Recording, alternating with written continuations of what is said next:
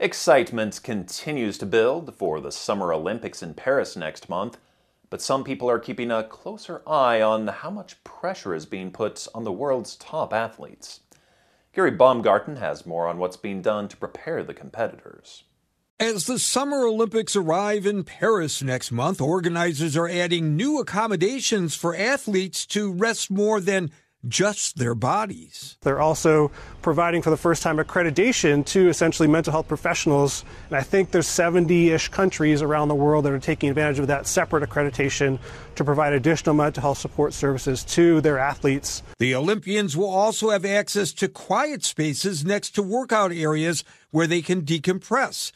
Dr. Skye Arthur Banning, who studies mental health in the amateur sports environment at Clemson University, says since the 2020 Olympics, when U.S. gymnast Simone Biles left the Games because of stress, focusing on athletes' mental well-being has become a higher priority while they are still competing. We had seen athletes either upon retirement or after the events coming out and talking about their challenges. I think Simone and a few others were really the first during competition to say, I need to step away. Arthur Banning says for many athletes, the end of the Games is often the toughest on their mental health. We do have lots of research that supports this sort of post-Olympic blues or post-Olympic depression, and for many of athletes it is retirement.